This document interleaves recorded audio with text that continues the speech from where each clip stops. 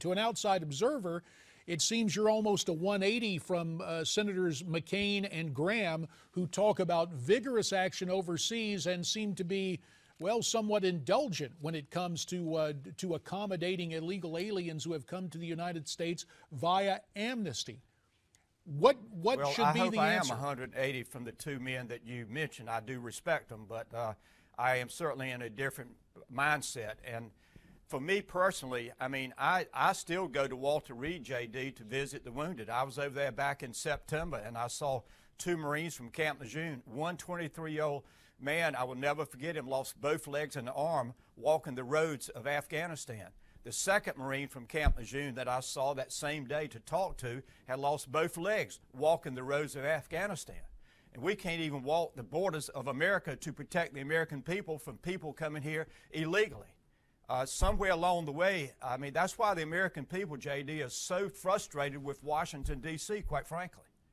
Mindful of our border situation and the use of our military, perhaps, do you advocate putting our standing military on our borders, north and south? Have we reached the situation where we really need a fortress America?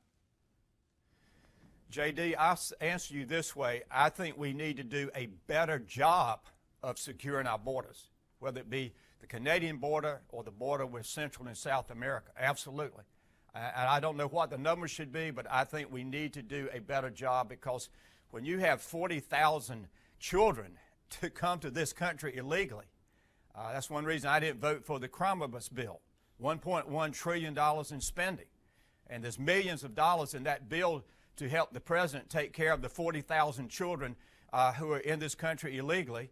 There's money in that bill to also help the school systems hire an interpreter, so when the children go to schools in America, that the English-speaking teacher, that there'll be an interpreter to help the young child from Central America to understand what the teacher's trying to say. I mean, it's J.D., since you were here in Congress, it is absolutely out of control. And do you have any confidence at all? We have about a minute and a half in this segment, and then we're going to hold you over with your permission to talk about the reason we brought you in about the 9/11 Sure. report. But in the minute that remains in this segment, Walter, do you have any confidence in this current commander-in-chief when it comes to securing the borders? No, absolutely not.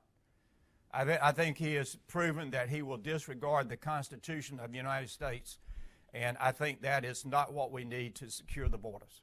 Fair enough. Walter, one other question. The existing Republican leadership in the House and the Senate, has anything happened this week that would tell you that they're responding to public opinion and want to get tough now on illegal immigration? 30 seconds remain, sir. J.D., we'll have to wait and see. I don't know, to be honest with you. We're just going to have to wait and see. Specifically, what do you believe is contained in those classified pages? Well, J.D., let me say first that Senator Bob Graham from Florida participated in the news conference 2 days ago, and he has been the one that's been driving this issue. And I read a book that he wrote when he left, after he left the Senate. And let me make a point very quickly to get to your question. Senator Graham was a co-chair along with Senator Richard Shelby that wrote the 9/11 report, and they both have said the 28 pages should be declassified. It was the Bush administration that decided that 28 pages out of the report, before the report could be made public, needed to be classified. I, along with Steve Lynch, Thomas Massey, and several other members of the House, we've read the 28 pages. And I would say there's nothing, absolutely nothing about national security in those 28 pages. It is about relationships. And as Bob Graham said the other day himself, and this has been printed, that he knows that the Saudis helped finance the 9/11 attack.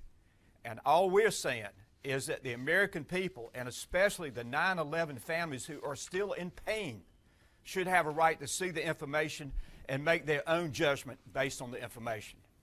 Now, Congressman Jones, have the Saudis had any reaction to this?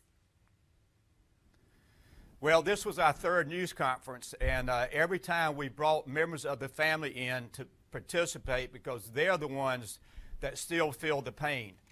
President Obama twice has told the 9/11 families in two separate occasions that he will declassify this information. This is a bipartisan effort. My Democrat colleague Stephen Lynch from Massachusetts is with me on this effort, and there is no reason that you cannot have a strong country and a democracy when you will not give the truth, especially about the tragedy of 9/11, to the American people.